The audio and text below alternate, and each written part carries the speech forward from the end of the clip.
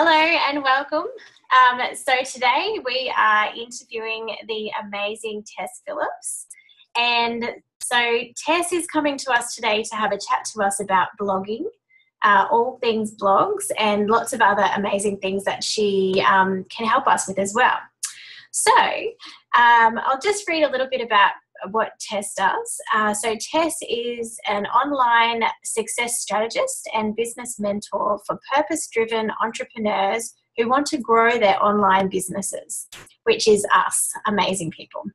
So that's why she's awesome for this. Tess has also created a really great e-course called Blog with Bliss. And it's all about helping entrepreneurs set up and take control of their blog with ease, which is really what we're after. She also has a really cool podcast called Tess Talks, which she'll probably chat to us a little bit more about later. So thank you so much, Tess, for joining us. Thank you so much for having me. I'm really excited to be your first interviewee. Yay! So, as I mentioned, obviously we wanted to chat to you all about blogs because a lot of our beautiful ladies that are starting up are just getting started and they want to know how to blog, how to get out there in the world, and lots of different things. So a couple of questions we wanted to ask you. So when you're just starting out, what and where is the best place to start blogging? Right. So that's a really interesting question because it reminds me, it takes me back to when I first started. And I started in 2013. And I had no idea what I was going to blog about. Back then, I had no idea. I still was trying to figure out what a blog was, and I was learning about online stuff at that time, and I didn't know where to start. And I actually asked a friend of mine, like, how do you blog? Like, where do you start? And she pointed me to WordPress.com. So I started off with I actually started off on Blogger, but I didn't like that platform. It was a bit awkward to use. So then I started using the free WordPress.com, and like later down the track, I discovered that actually you need a self-hosted WordPress site, especially if you are looking to expand in the future or you're looking to develop a website later down the track. So if you just want to start off with a simple blog, you're going to need a self-hosted WordPress site because it allows you all the customizations, all the plugins that you need to, if you want to have a sign-up newsletter, if you want to have, the Facebook Lite plugin, all these other features that you can't get with the free version. Yeah. You're going to have to migrate to a self-hosted site anyway, even if you start with a free host. So you might as well start with the self-hosted because it's. I don't know if you had to go through the same process, Teressa, but like when I had to point my new website to the self-hosted, it was just a bit of a. It was really hard. Like it was. I learned how to do it, but I could have saved a lot more time if I had just started with the right steps at the right time. Yeah. So just to confirm that, for those who sort of wouldn't know, WordPress.com and WordPress.org are two different. So, and I'm right saying that WordPress, the first one I said. WordPress.com? Yeah, WordPress.com is really just a blog and it's just a free platform and it is already hosted. So you basically can use it for free from my memory. Okay, excellent. And then, as you said, if you want to sort of build on that website down the track, it has to be a WordPress.org website, and then you have to look self-hosted. Yeah, find someone to pay someone to host it, or yeah, and you can get it self-hosted through GoDaddy, Bluehost. There's a lot of self-hosting websites out there, and I can also provide you the link with a great resource to get 50% off hosted sites, which I give the girls in my blog course. That link in the resources section. So it's saved a lot of money. I mean, I'm with Bluehost for about 2 years, and I only paid $98. Excellent. So there's lots of great offers for that. So that yeah, that, I don't know what that calculates down to per day, but It's cheap. I think mine's 120 a year, so that's actually really cheap. yeah, yeah, yeah. So there's Excellent. definitely, and I'm, I'm all about keeping it simple and being resourceful and not overspending where you don't need to Yeah. overspend. Okay. Because I think that when you're starting out, because you're not sure how much you should be spending on what and what you should be doing, it gets overwhelming, and then you start throwing money all over the place, and you end up like spending too much money that you don't need to be spending. Yeah. That's why I created the course that I did. Yeah. Excellent. And so, obviously, if you're starting up and money is really sort of tight, like it was for me at the start, I had zero, then the WordPress.com is perfect because you can get a start, get your message out there. And Yeah, it was great as a learning vehicle for me because it actually opened up the door to the online space. And I thought it was once I started blogging and sharing my story, it opened up this community. But it was a very small community to begin with because it was just in the WordPress community. Because when you have the WordPress site, because it's only hosted on the WordPress.com free site, it's just it's quite limited to reach. But yeah, I found it was just really fun.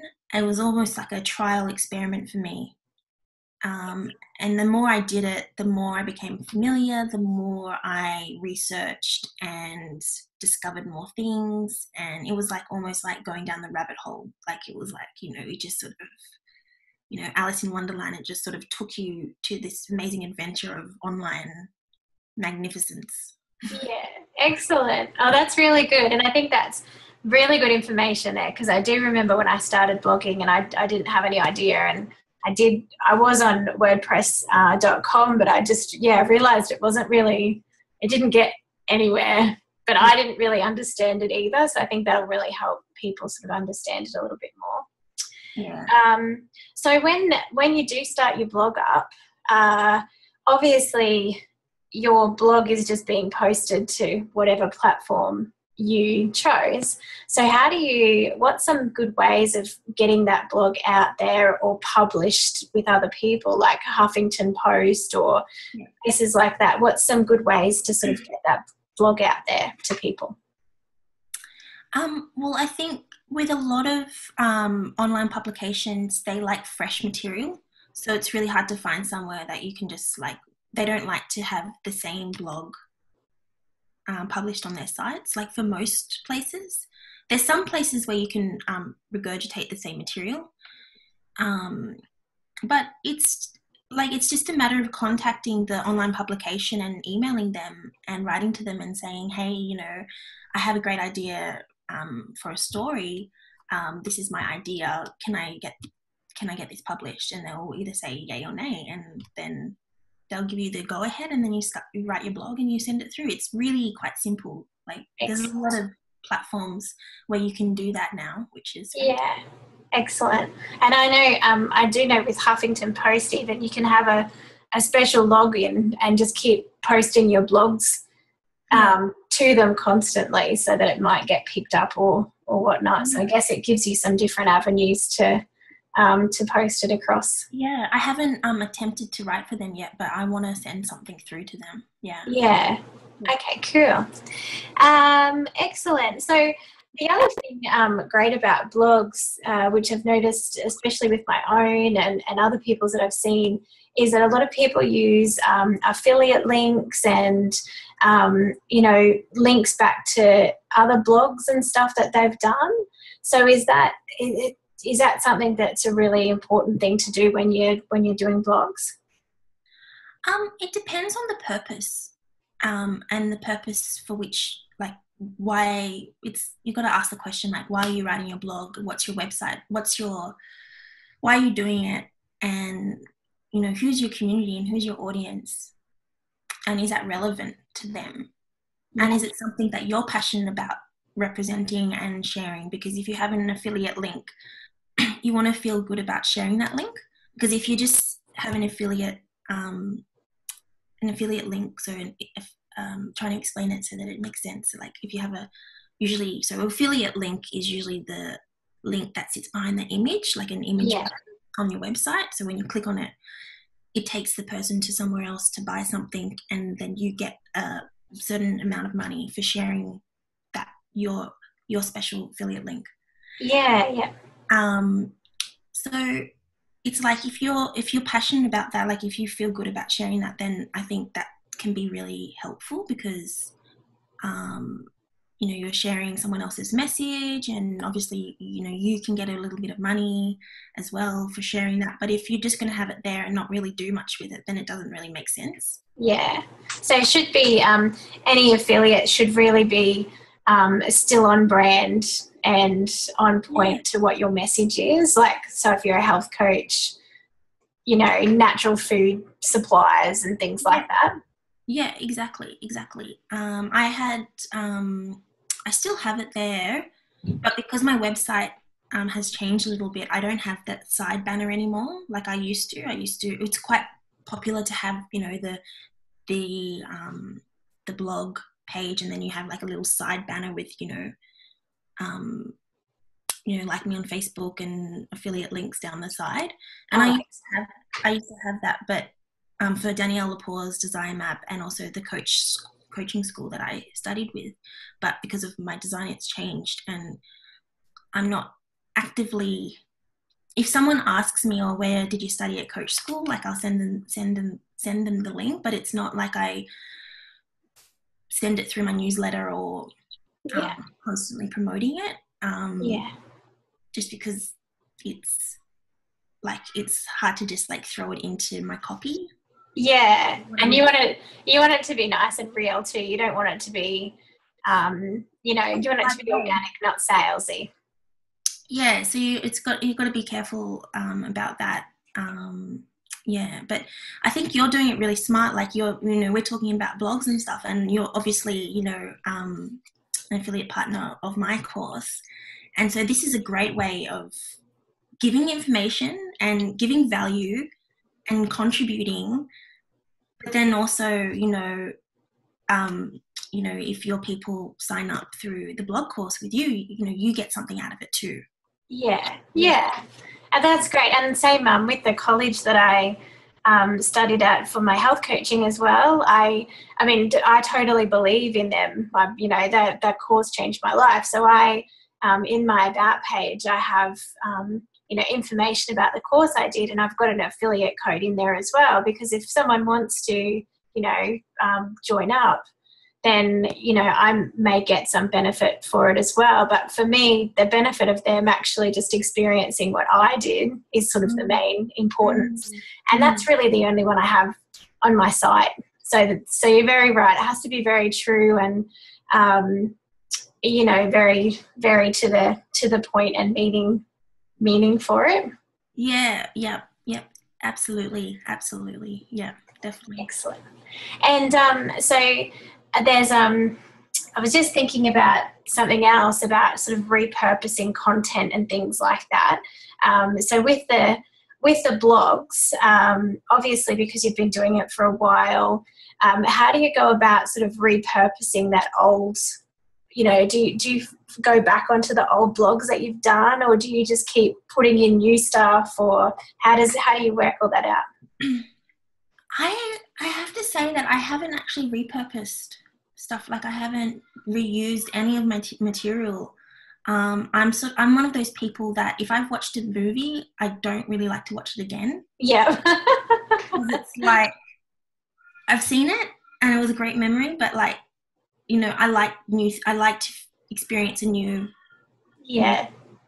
It's very rarely that I'll watch a movie twice or read a book again. It's the same thing with my blogs. I haven't reused any of them. Yeah. I might reshare it, like through my social channels occasionally, like just reshare it if it's appropriate.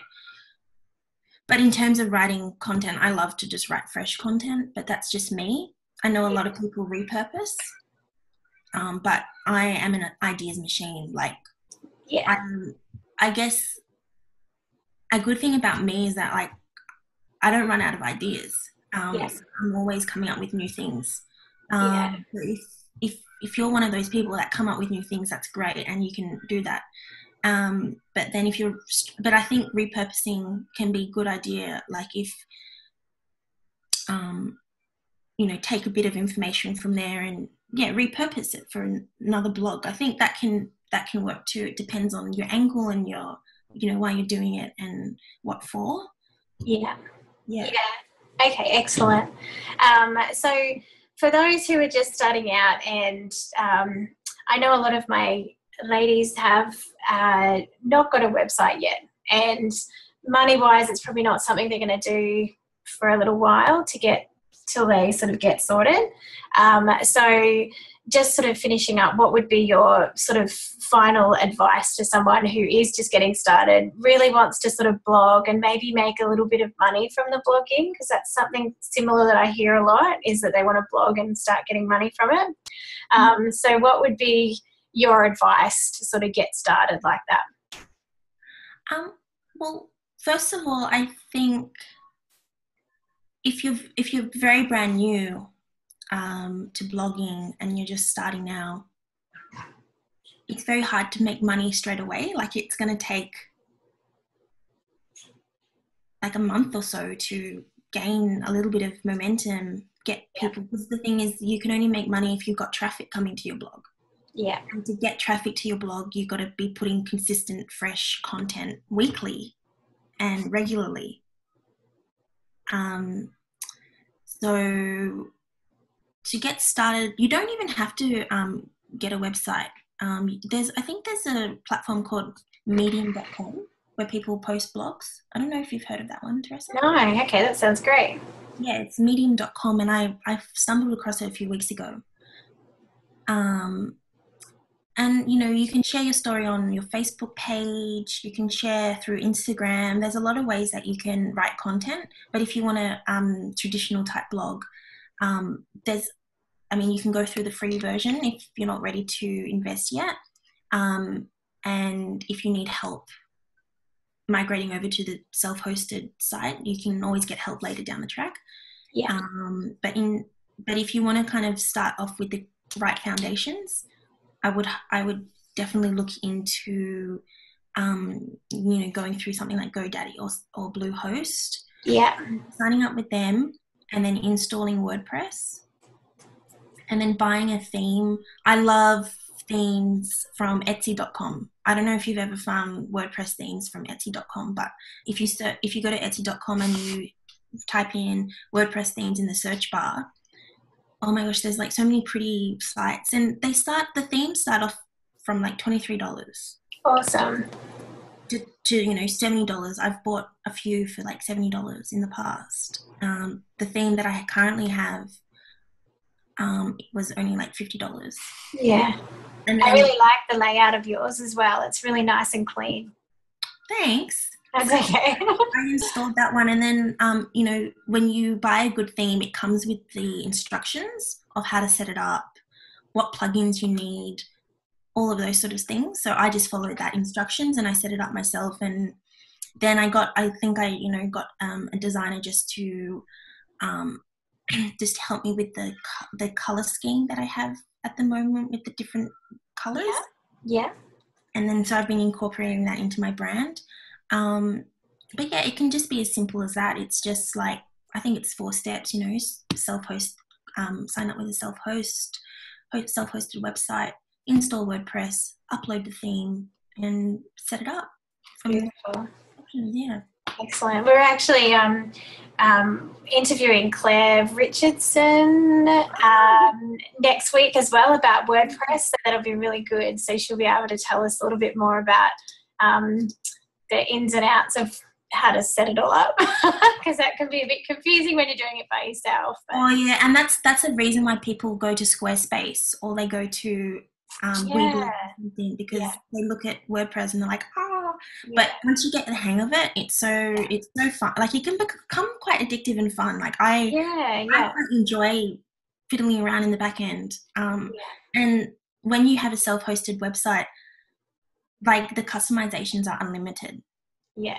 Whereas I find with Squarespace and Weebly and Wix are amazing, but they can be very, very limited and a lot of the people who start off with them end up having to transfer over to a WordPress in the end anyway. So I tell a lot of my clients now just to wait and basic WordPress site to start with, and then they can just grow it from there.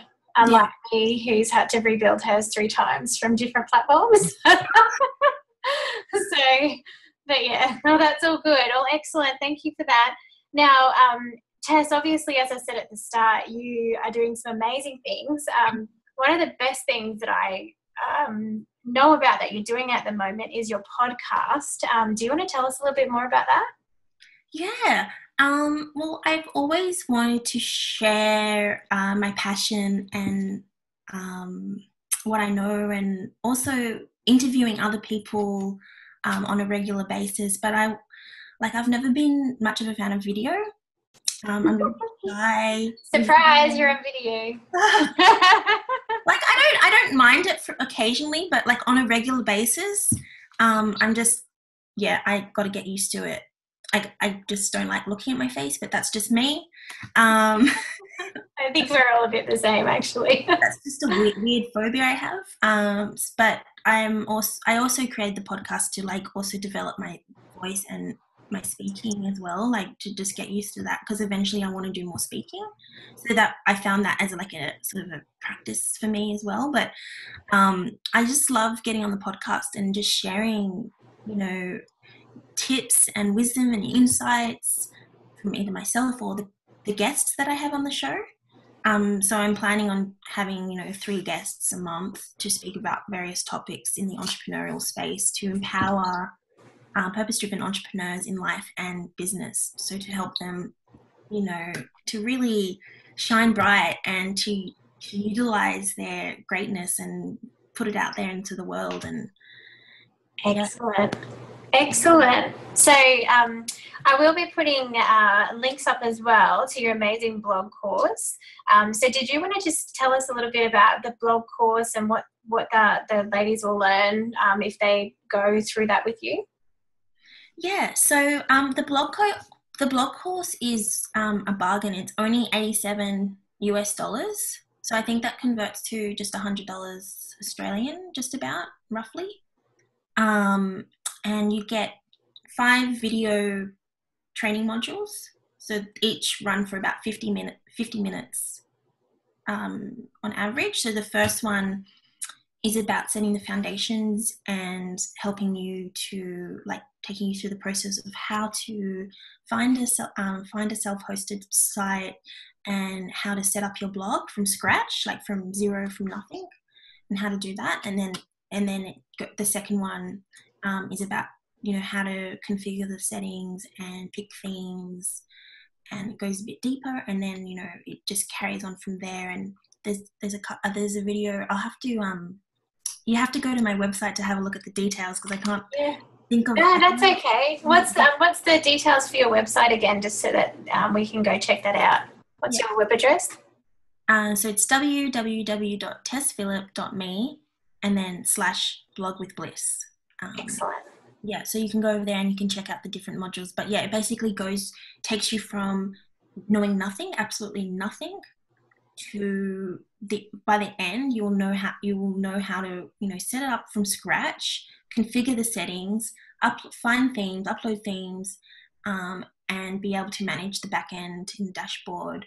And also it takes you through a little bit, there's a little bit about business, blogging for business and affiliate links and things like that. Excellent. Well, great. Okay, well, thank you so much for that, Tess. We really appreciate your time today. And you have shed a lot of light on a lot of things that I know a lot of the holistic entrepreneurs out there that I chat to have struggled with. So, and especially in that startup phase. So thank you so much for that. Thank you so much for having me. No worries. Thank you. So thank you for joining us for our first ever episode. We will be doing some more in the next couple of weeks. And obviously, if you're doing the Launch with Confidence Mastery, you will see these throughout the next couple of months and modules. So thanks for joining us, and I look forward to seeing you again soon.